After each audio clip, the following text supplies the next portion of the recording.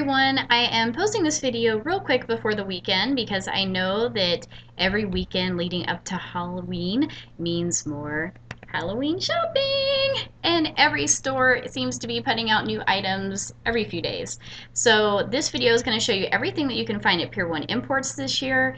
They have some really cute ideas that we can maybe steal for some crafts, and they had some great things that you can purchase, from pillows to towels to super cute little decorative lights. So the only downside to this one is when I went into PIER1 they weren't too keen on recording, so I wasn't able to do that, but that doesn't mean we can't take pictures.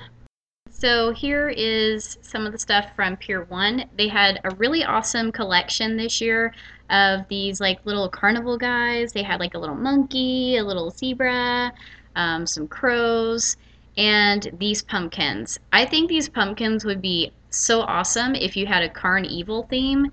They just look really, I don't know, just whimsical, and like you would find them there. They would be super cute on the porch or around the house. This is like the ringleader witch thing that they did, and all of those were metal, so they're really well crafted. And then here's some pumpkins they had, just decorative ones. They're kind of cute just as is, where you can put them around, but I thought they'd be really neat just to share, to give some more ideas on how you could maybe do your pumpkins or paint them. And I love this little mat down here, the one with the bat and the swirls. It had like that sisal stuff that was really awesome. And the witch's hat, I like that they used pink. A lot of the witch's hats for sale have purple and green and things, so it's kind of good if you want to be a girly witch. And neat idea for the wreath over there with the little picks. And here are some of their ornaments. They were okay. They didn't have really like anything unique for the ornament selection, which is a little disappointing, but the witches were, you know, again, well made, just not really spooky. And I love that little cat that had the like Day of the Dead looking stuff. And this scarf thing is a great idea. You can use creepy cloth to do the same thing around your pillows or chairs. And then these, the guys in the center are mercury glass looking. They had orange, silver, and black of those, and a bunch of the really sparkly pumpkins.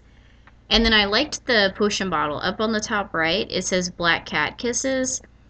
I thought that was different. I haven't seen that on a potion bottle, and I used to have like dozens of them. And these houses that they did are crazy, crazy detailed. Like if you're looking at the fronts of those, it's like all little, like a wooden cutout with all these little different designs in them, and then they light up from the back, so it will, like, I'm sure look even better at night. Now here is a spell book on the left hand side. If you remember from the supply video, I bought those skeleton hands that I told you guys about. And we have our large book, so that is going to be when we do witchcrafts, which will be this weekend. We'll be doing some of the spell books, including that large one like it. And then here are their pillows. The Home Sweet Home on the coffin is so clever, whoever came up with that. And then these are placemats. They have sequins on them, and they put them on there loosely, so you can move them to either show the orange or the black, so you can write things in them. Like I just kind of wrote the boo in there to show you maybe different ideas. Again, the pillows and just mats and things that they have had great detail. And then I like that they have the little pet things mixed in too. Like they have these pet dishes, but he's kind of cut out. But they have like a little wiener dog that has skeleton stuff painted on that was, I thought, really unique. And then for the glass there, they had glass pumpkins, gourds. They also had the candlesticks at the very top, really beautiful blown glass pieces that of course you can use for Halloween or Thanksgiving. And then they had this blue mixed in. I really never thought of a light blue being mixed in, but then I was thinking, you know, why not? Sally's like a light blue, and the chick off of Corpse Bride's a light blue. Just never thought of it, you know, without seeing it incorporated like that. Here's some more of the natural things they have. Tons of candle scents, as usual. And also another little idea, that I'm sure if you haven't seen before. I just kind of like that they did the pumpkin. You take the pumpkin, you cut the top off and put different, centerpieces in, and you can use that for Halloween or Thanksgiving. And the lights were my absolute favorite. They had little ravens in cages, they had spiders, the skeleton guys over there on the right hand side. They had ghosts, they had just normal ones up top too. So if you wanted to just have regular ones you can use for multiple holidays. The only downside is that they're like $19 to $30 depending on the design. So I thought it was a little bit on the pricey side, but they're really, really, really cool and unique. All right, everyone, that wraps up everything from PIER1 for the Halloween shopping trip for 2017. I really like that they had some unique and different items compared to what I've seen at other stores. Like, I like the little carnival collection, love the pillows. Again, I like that they incorporated some of the like animal things like the dishes and whatnot. And so, as I mentioned as well, this weekend is going to be witchcraft. So we are going to be making the large spell book, the small stacked books, and a witch's broom. And every time that I add a project, everything's going to build on it with the videos. So the first video explained everything that you'll need for the projects, where you can find them, what options you have, and price ranges. And then the crafts are going to build in complexity. So we're going to start with some of the easier, smaller crafts, and we're going to build up to the large crafts.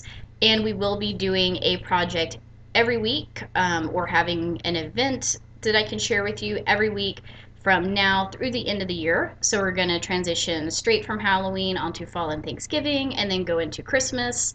And with the videos, if there are things that you like more than others, please make sure to like them so I know what to bring you more of and what to share. Also, in the comments, I will be checking the comments frequently. So if you have any questions about projects, or maybe you're stuck on something, just let me know. I'll be happy to answer those. I'll check those daily. And also make sure you subscribe if you want to be up to date and get the videos as soon as they come out. And like I say, there's going to be at least one project a week. If there's something I think I need to share with you guys, there will be more that's shared. Just like this time, like I know the weekend's coming up, and I just want to show you what's available there at PIER1, because then you know if you need to spend your time going there or not, because there's lots to see, tons of different things this time of year to enjoy.